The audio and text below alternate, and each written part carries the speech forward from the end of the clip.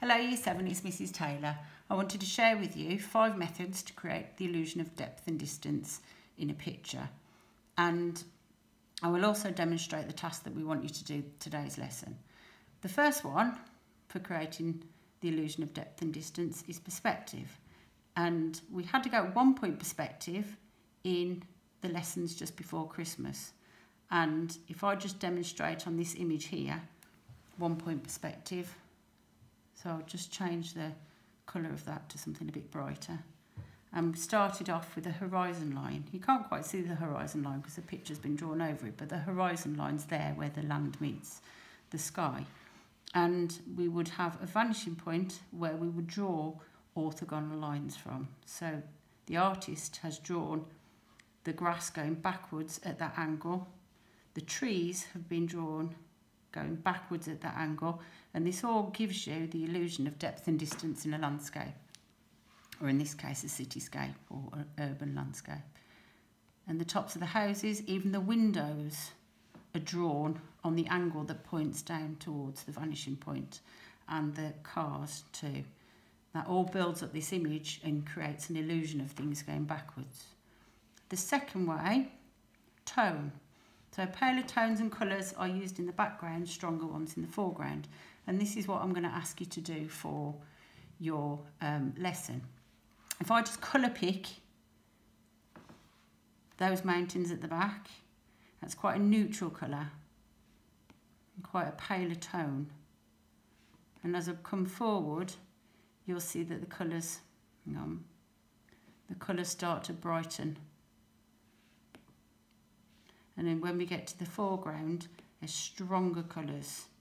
The artist has used stronger colour, more saturated colour in the foreground to give this illusion of things being closer to you. The third way, textures, such as plant details, rocks and grass, shown in detail in the front and less clear in the back.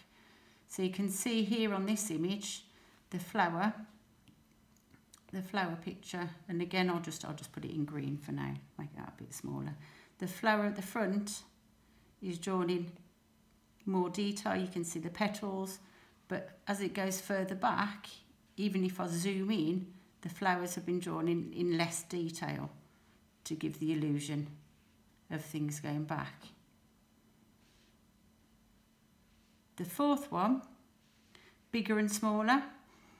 So artists would draw things in the foreground larger than similar things in the background, and this hay field where all the hay bales are is a good example of that. So even if I just trace around this hay bale,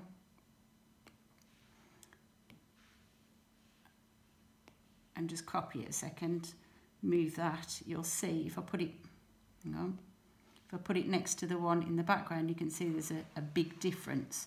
And that all gives the illusion of depth and distance, of things being in front and behind and further away, because it is only a flat piece of paper. So there are all these kind of different tricks that you can use to create depth and distance in a landscape.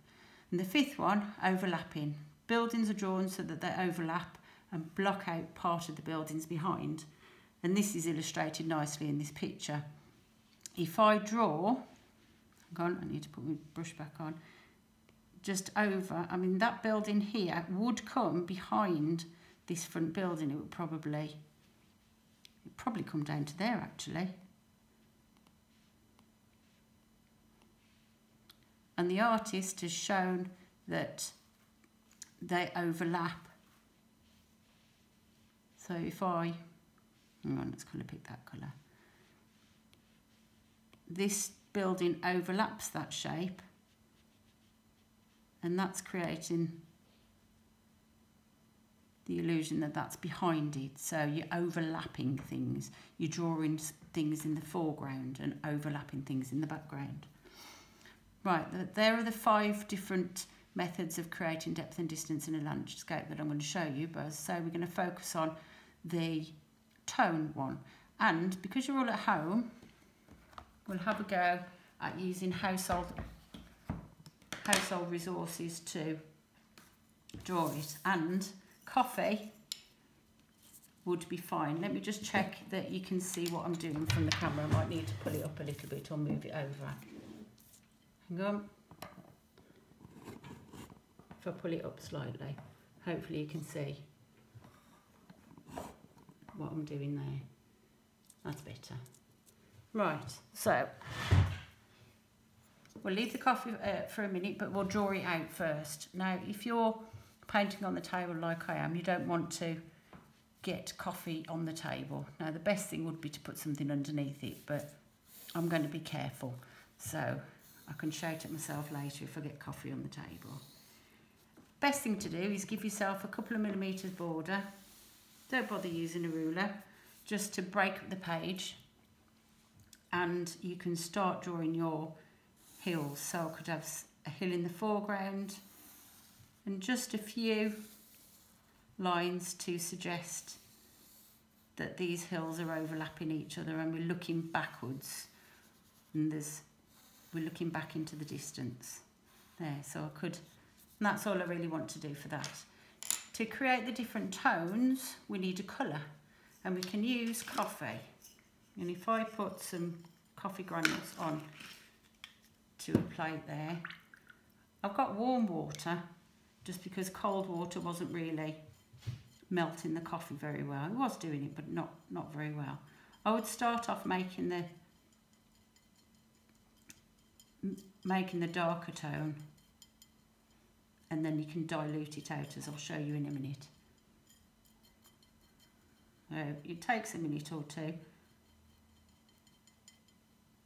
You don't want gobs of coffee on your work, and just, there you go, that's dissolving well. You can use anything you want to. If you've got food colouring in the cupboard, you could have a go at it with food colouring. I think that will do it. I might still have a few. I'm going to wash that out. Now for the lighter tones, the paler tones, and I'm hoping you'll remember, do I put them in the foreground or the background? The paler tones go in the background. Hopefully you remember that. So I'm just going to mix a really, really watered down version of this coffee, and I can barely see it, and I'm just going to paint in the sky.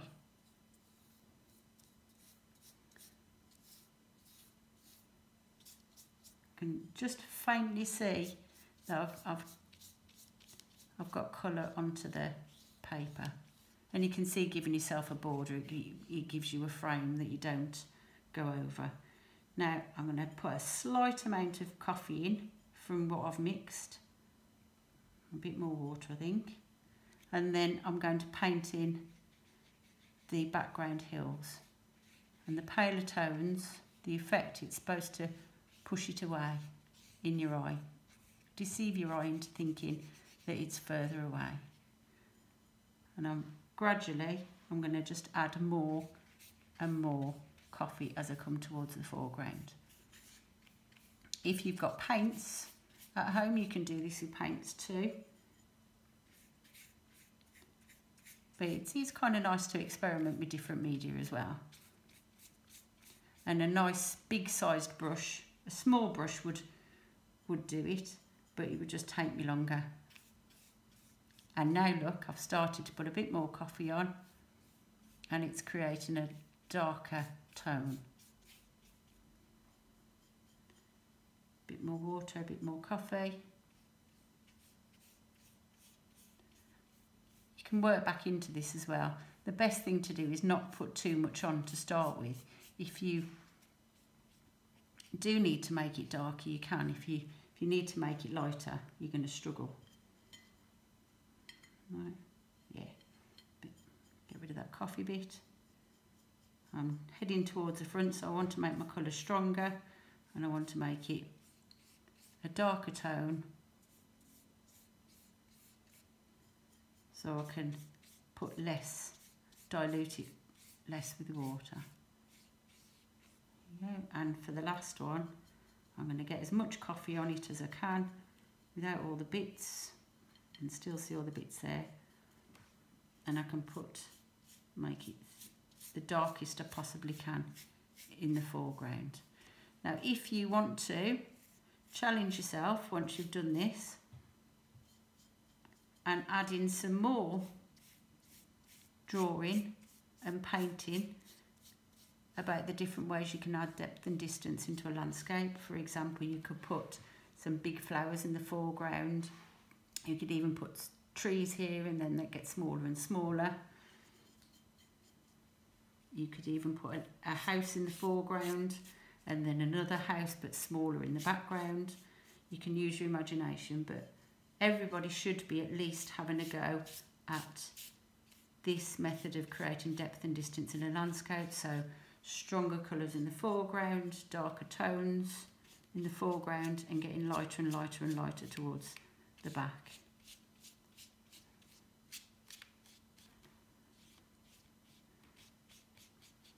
There you go. Have fun with that.